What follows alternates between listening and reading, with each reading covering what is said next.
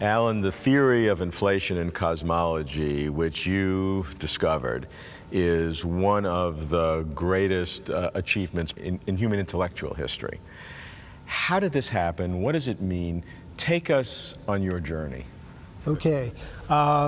First of all, a lot of things happened that led up to this, which is important. I first learned about something called the flatness problem, which is crucial in the ideas of inflation, from a lecture that I just happened to wander into in the fall of 1978, given at Cornell by Robert Dickey.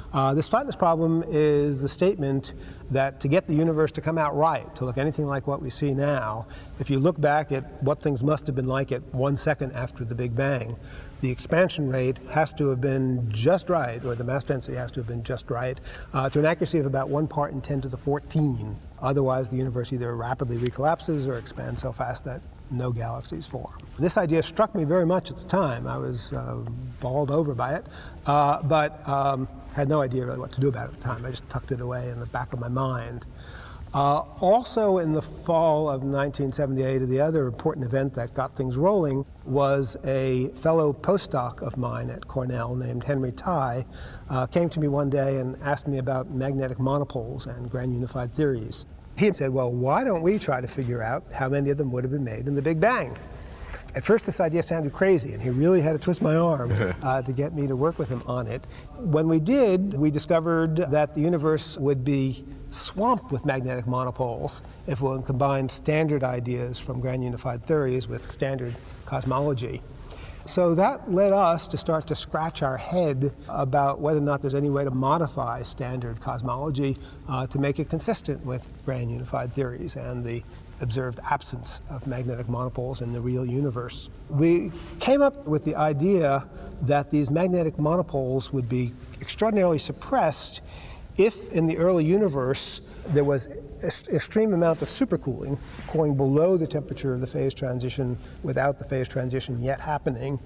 We assumed that this supercooling would have no effect on the expansion rate of the universe. In our calculations, we just put in the standard expansion rate. And then the real excitement happened one night when I went home and looked at the equations that described how mass densities affect the expansion of the universe, which are all really standard equations of cosmology. And it became immediately apparent that the consequences of this supercooling would result in a form of matter that would really turn gravity on its head and cause it to become repulsive instead of attractive, and that would propel the expansion of the universe and perhaps even explain why the universe was expanding, which is what became the theory of inflation itself.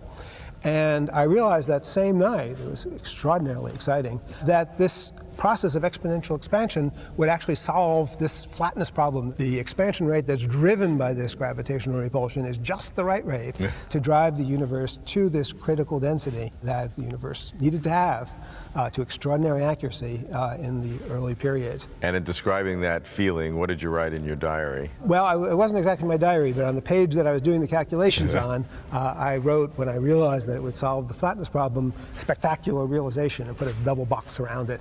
And as far as I know, it's the only time I've ever put a double box around anything. I was immediately excited about it, but I was also immediately worried that, it was just too simple, too obvious, too wonderful to be true.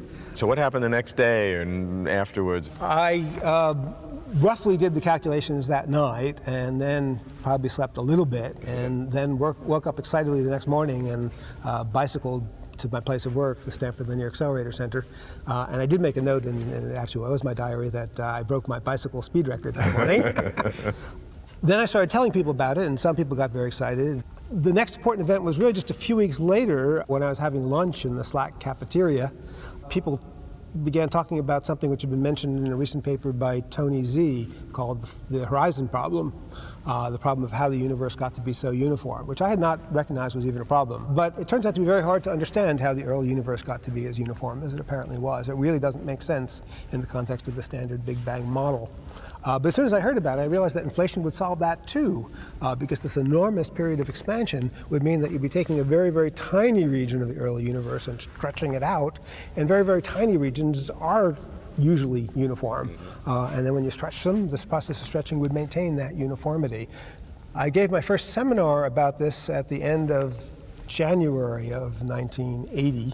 at SLAC, and that's where the excitement really started. I got a very positive reaction from the audience, and by that spring, inflation really had permeated the US physics community. And since then, inflation has really come to be a standard part of the theory of how the universe was created, with more and more observational and indeed experimental data that supports it.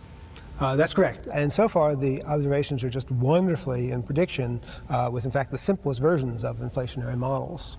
So it's been a remarkable success and amazing. I just love it.